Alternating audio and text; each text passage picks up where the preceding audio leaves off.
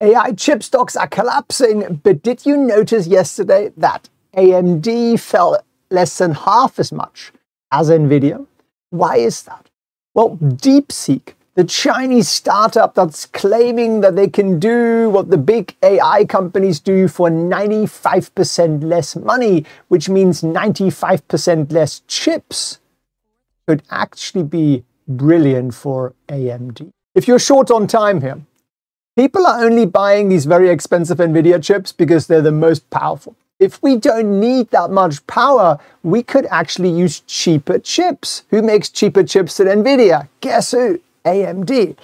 But if you don't want to stick around, at least watch the end of this where I will give you a warning that this is not the time to do what you think you want to be doing with AMD stock. We also have AMD earnings coming up on the 4th of January, the most important date for AMD investors this year. And it'll reveal if their MI300 AI chip can actually challenge NVIDIA's dominance. So the stock's future hinges on 3 key metrics here that I'll break down in the next few minutes.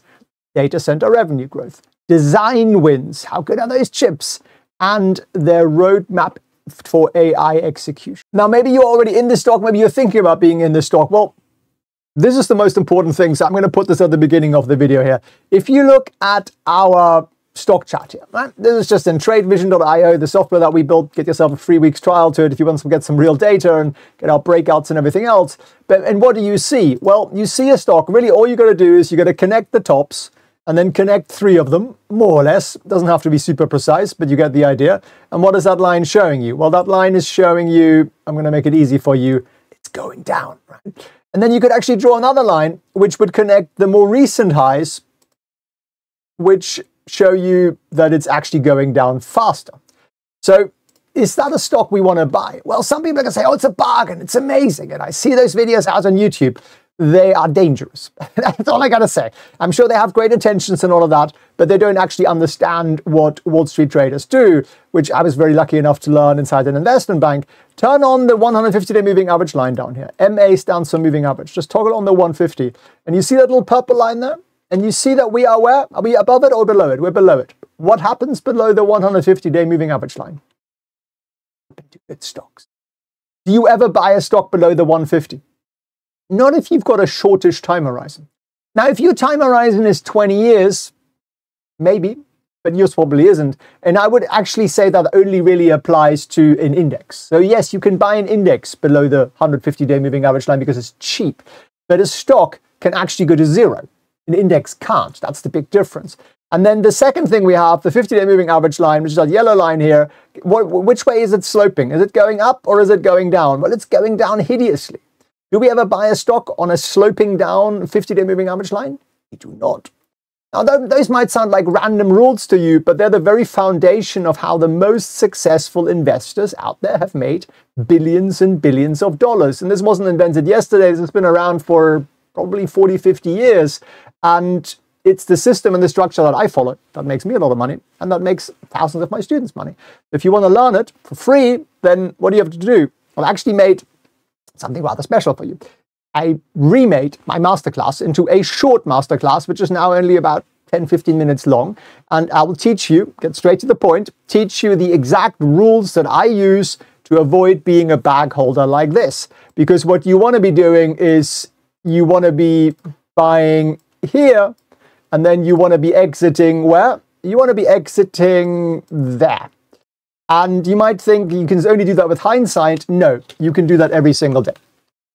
The chart tells us where the risk sits. When the risk is kicking in, like it has here where I'm circling this in red, you get out. And then would you have bought any of the stuff on the way down? No, probably not. No, I don't think we would have done. So that would have been a very, very nice profitable trade. And then you would have simply put your money into something else. And I know everybody now is FOMO buying AMD because it's the next NVIDIA. Well, most of the time, sorry to be a bearer of bad news, the next NVIDIA is NVIDIA. The next Tesla is Tesla, right? The next Microsoft is Microsoft. The next Google is probably Google. You know, next Amazon is probably Amazon. You kind of get the idea most of the time. Now, does that mean we can still make money out of AMD? Doesn't mean that. Does it mean I'll never buy AMD? Doesn't mean that. I'll probably end up buying AMD at some point because at some point it'll bottom out and then it's going to rally. And at that point we buy it. And it's done that often. And why does it do it often? Because chip stocks are cyclical. These are not buy and hold forever stocks. Chip stocks go through cycles. There are cycles where new chips come out, all the big companies buy them, and then they've got them, and then they buy less. And then new chips come out, and they buy them, and then they buy less, and that sort of thing. And at the moment, we're in a boom cycle for chips, but AMD isn't participating. So you can see it on the chart. You can see the cycle, right? It goes up, it goes down, it goes up, it goes down, right? So where do you want to be buying? Well, it's pretty simple, isn't it? You want to be buying here, and then where do you want to exit? Well, you want to exit there, and you want to exit here.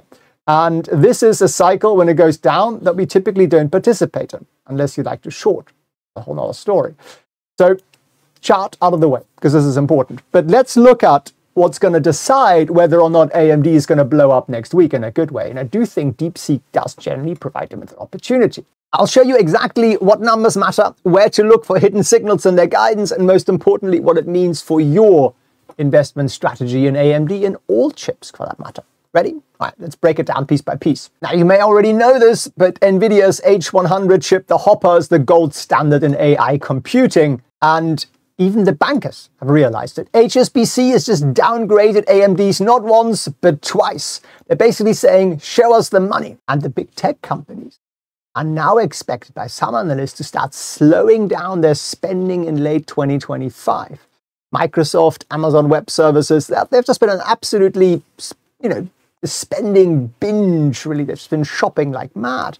And the market's starting to wonder, will it last? And all the analysts I've spoken to are projecting a slowdown in data center spending.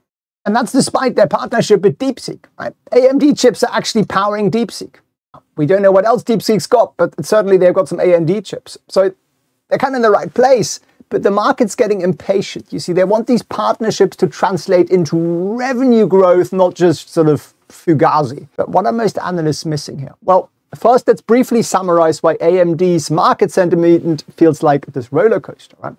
Analyst price targets are ranging from $110, at $5 below where we are right now, to $250. Those are just analysts who are probably still asleep from last year. So what are the bullish arguments? Well, AMD CPUs, they're solid. Yeah, very solid, right? The Ryzen, the EPYC processors, they're not just competing, they're actually leading in many benchmarks. And their partnerships, well, there's Dell, there's HP, there is Lenovo. Those are big long-term relationships that could generate revenue streams for years. And unlike some tech companies that put all their eggs in one basket, AMD has spread their bets across different markets. CPUs, GPUs, gaming consoles, embedded systems, you name it. But, and this is a big but, the bears do have some valid concerns. NVIDIA just dominates the market. It isn't just about market share, it's about owning the developers. You see, the developers are all used to NVIDIA's CUDA system now. They understand it, they like to work with it, so to get people out of that is a little bit more difficult. And if, again, that's an if, Microsoft, Amazon, Meta, and Google start slowing down their spending towards the end of the year, probably not right now, it could put a dent into AMD's ambitions. Unless it actually becomes a real thing, that we don't need GPUs this powerful anymore because DeepSeek's performed some sort of magic, and then it is going to become a question of price, cost. And, well, AMD is certainly cheaper right now, AMD's offerings, than NVIDIA's. Now, NVIDIA could obviously slash their prices, but that would hurt their margins, would definitely hurt the stock price. And if you think this through, these AI chips are selling for much higher margins than chips have done traditionally. So they're a gold mine for the AI chip companies. And those kind of high margins typically don't stick around because someone else is going to come along attracted by the high margins and do it nearly as well, but much cheaper. So even with NVIDIA dominating, there's still billions up for grabs, right? You can have, that leading car, you can have that Tesla, but there'll still be lots of people who don't want to buy a Tesla. I'll tell you why, but they just still don't want to do it, so they're going to buy something else. So I'm going to listen for two specific numbers here during the call.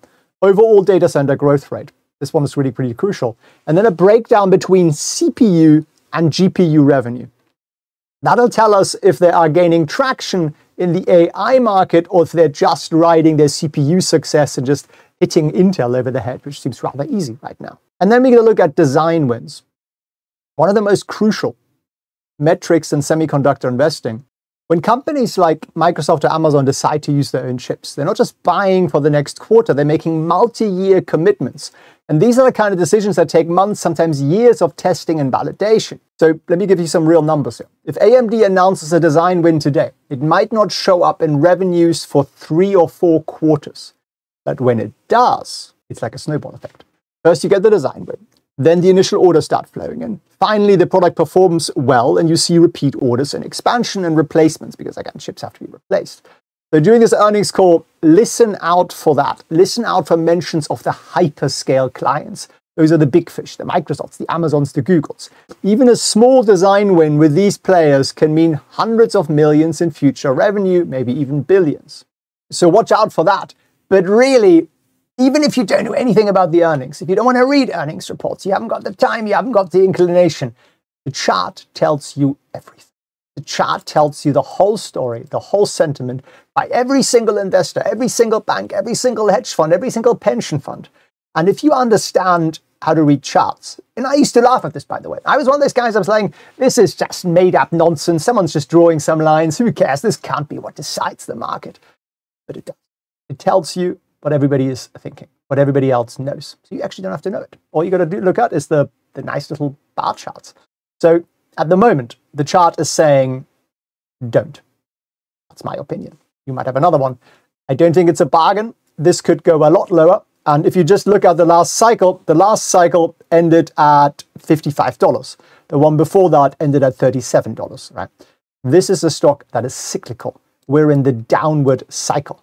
Do we buy things in the downward cycle? No, we buy it when it becomes a breakout. How do we know it's a breakout? Well, we turn on our breakout indicator here inside Trade Vision, and, well, we haven't had a breakout for a while, but we had some on the way up here in the previous cycle.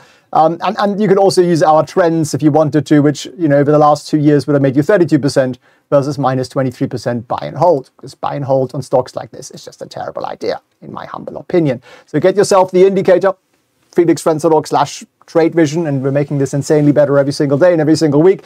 And secondly, actually learn the rules. Just sit down now for 15 minutes, learn the rules, write them out. Your life will be changed forever. That's literally what thousands of people are telling me who are watching this. Head over to felixprehn.org/get free and get yourself some freedom. All the best.